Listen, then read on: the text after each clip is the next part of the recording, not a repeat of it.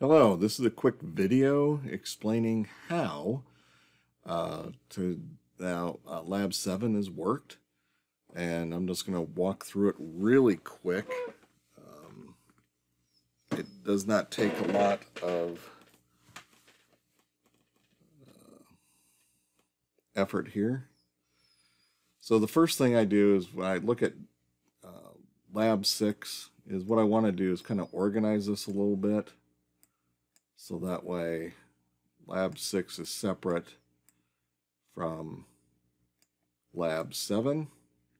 And all Lab 7 is you are creating a new VLAN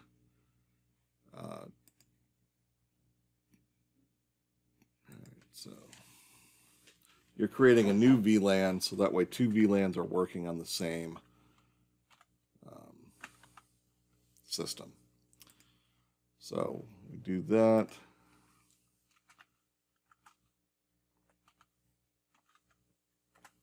All right. I do this because as your network gets more complicated, this is a lot easier to refer, hey, I plugged this cable in, because once you stop hovering over it, then the names go away. So when I hover this one, now I get that, but then after a while the names go away. So according to Lab 7, we got to create a new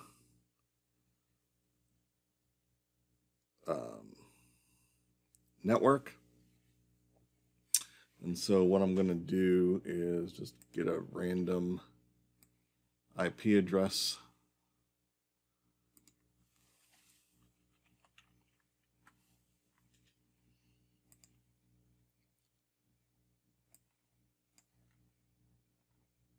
All right, so yeah, that looks like a good one. All right. So the first thing I do is document the IP addressing. So the network is going to be 217.39.116.96, and it's going to be 27, CIDR 27, which equates to the mask of 255, 255, 255, that's 24, 25, 26, 27. So what is that? 194 maybe? Give me a second here. I am so tired, but I want to get this video made. So 111. 224. Nuts.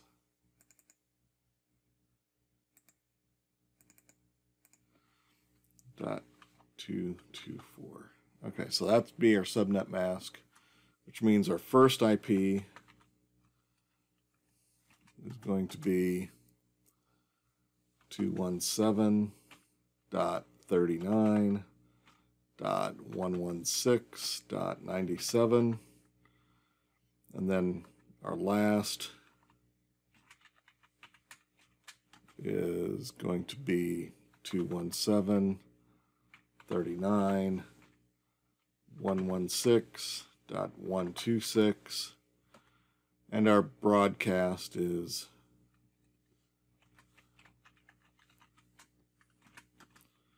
217.39.116.127. Okay. We don't really need the broadcast for this lab, but all this other information we do need. So that's going to be our VLAN. We'll call it VLAN 7, I think. All right. And those are all the IP addresses we're going to need. So to make our VLAN 7 look unique, I'm just going to do laptops. Those work just fine.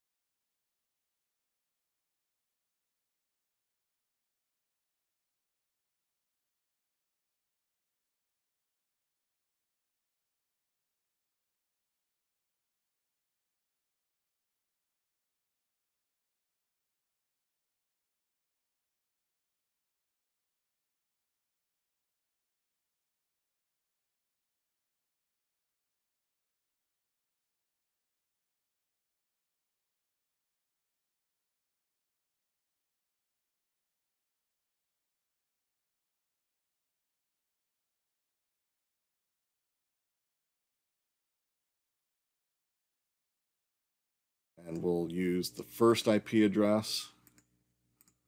So we go here to IP configuration, and we'll say, let's use the first IP address, 217.39.116.97, and then our IP address is 224.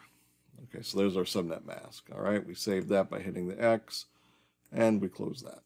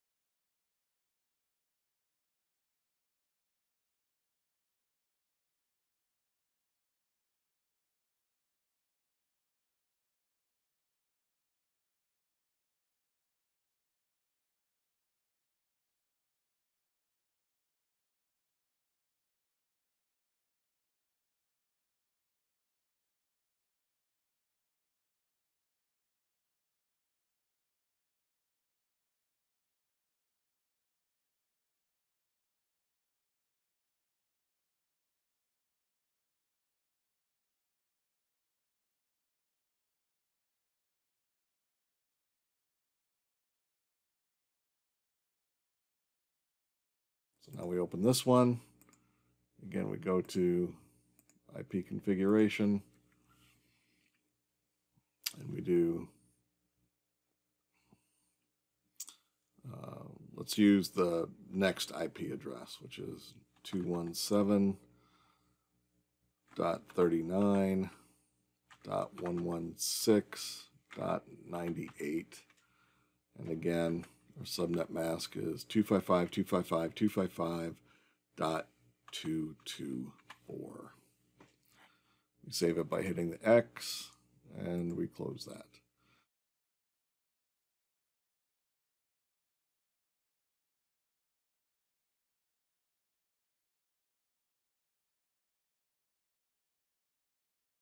So now we have to configure our switch just like we did in Lab 6. So we go to the CLI, and we see how that is done. We type enable.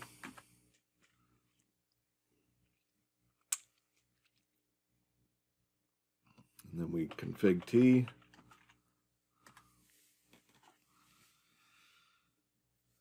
And that brings us into the config. So what we want to do is we want to pick a couple of ports. And if we look at the physical, I might have to zoom in a little bit, see how many ports are available. It looks like 24. We can verify that by hovering our mouse over this. Yeah, so we have 24. We have, so you can see it. If I move the mouse, it goes away, but you can see we have up to 24. I like to use odd numbers because they're easier physically for the cables to come out. So let's use port 21 and 23. So let's go up here and let's label FA021 and FA023. And that gives us our VLAN 7 ports. Okay, and let's label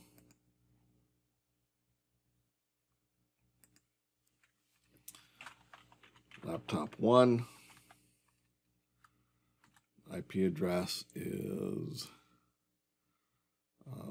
217.39.116.97.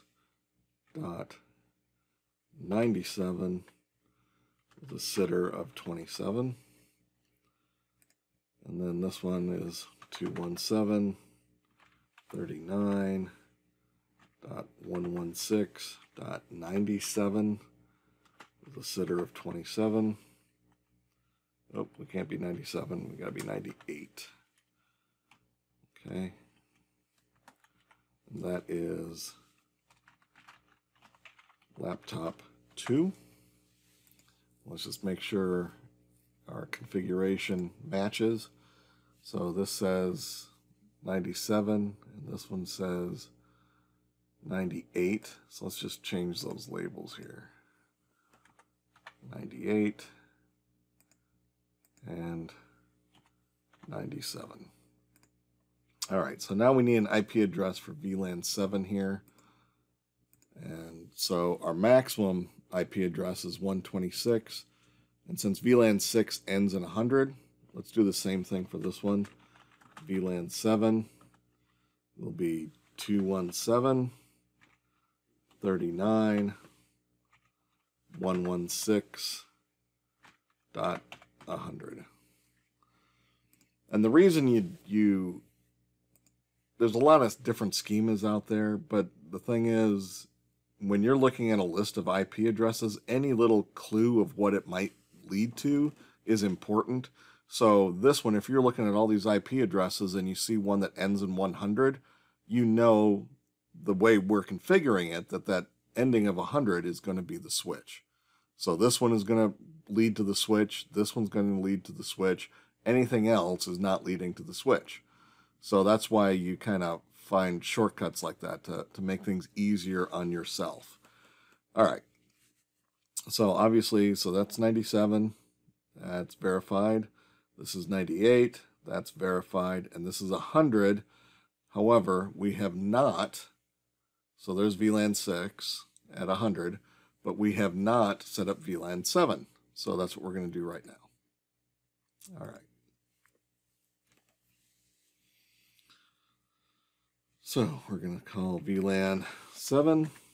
Now we've switched to the VLAN configuration. We're going to say name is lab 7. I think we can't have a space there, but I'm not sure. All right. Then we do end.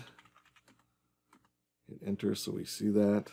And then we do show VLAN to make sure the VLAN was created. And you can see right there that VLAN 7, when it's named Lab 7, is active. It just doesn't have any ports. We know how to fix that easily enough. We're going to add the switch ports to VLAN 7. Okay, there we go. Sorry, I didn't print this out. I'm using my tablet and it went to sleep mode on me. Okay, so we go from there and we do config T. And then we interface with, you can see up here, we want interface with FA21. So interface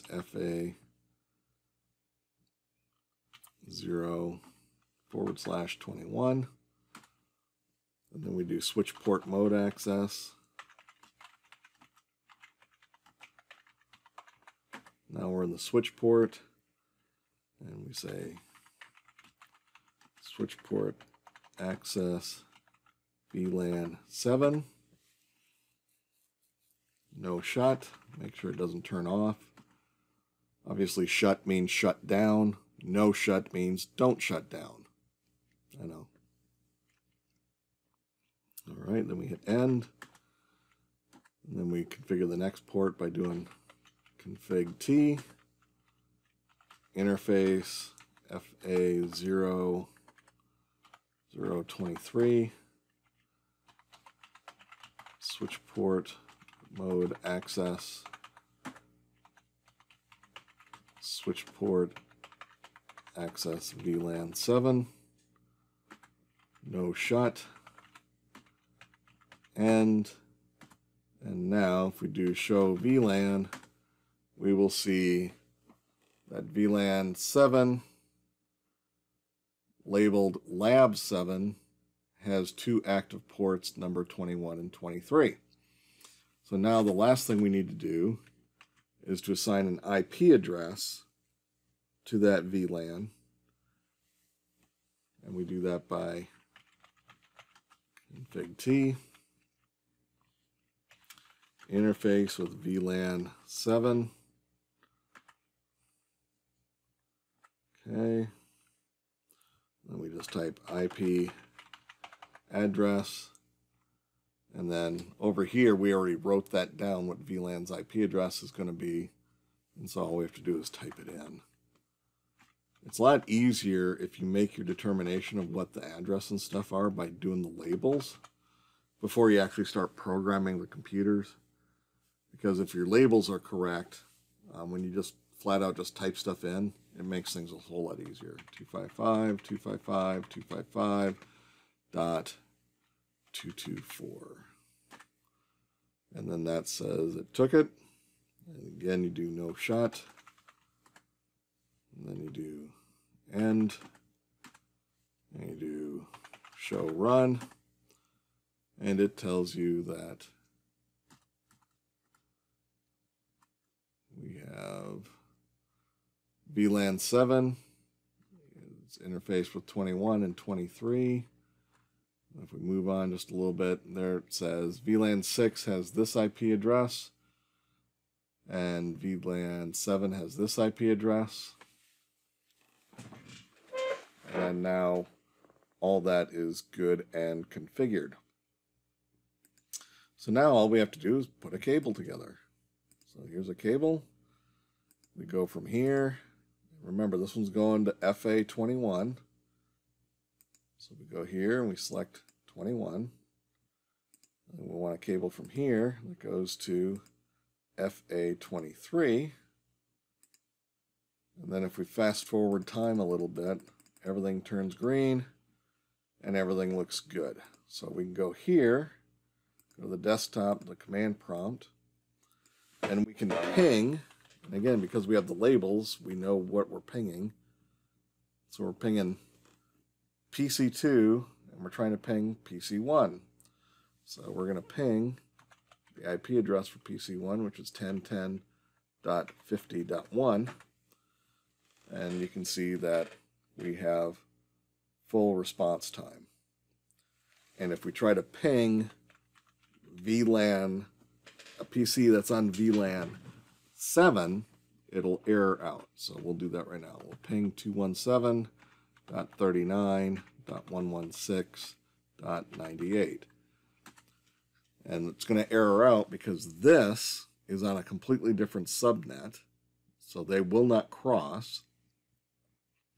And even though everything's going to the same box, this is electrically a completely different circuit. So this is VLAN 7, and this is VLAN 6. All right. And that timed out just like we said it would. All right, so now if we close this and we open up our laptop, we open a command prompt, and the opposite is true. We can ping laptop 1 by pinging 217.39.116.98. And it'll see, and it gives you a simulated latency. I get better latency not with live equipment than I do with the simulator. But anyway, if you want to see this graphically how this works, you can go over here to simulation. You can show none. Go to edit, ICMP. That is your ping. You should know that from your readings. And then we come up here and we get an envelope. It's a closed envelope. And we say we want you to go from here to here. And then we want this one to go from here to here. And then we hit play. And you can see these packets as they move across the network. And you can see that the green never goes to where the blue is, and the blue never goes to where the green is. And that makes things quite nice. All right. So if you don't like those, hit delete, and then you can practice Well, what if I want this one to go here, and I want this one to go here? Well, if you hit play, you'll get two big red X's.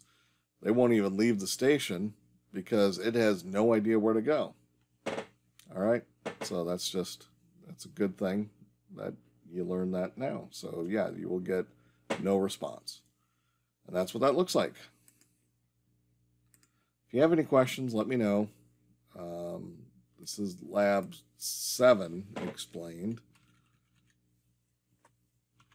And then I've given you all the IP addresses for Lab 7, and you should have the labels here appropriately, just because it saves you so much time. And everyone's like, oh, I don't want to do the labels. Well, that's fine. I don't care.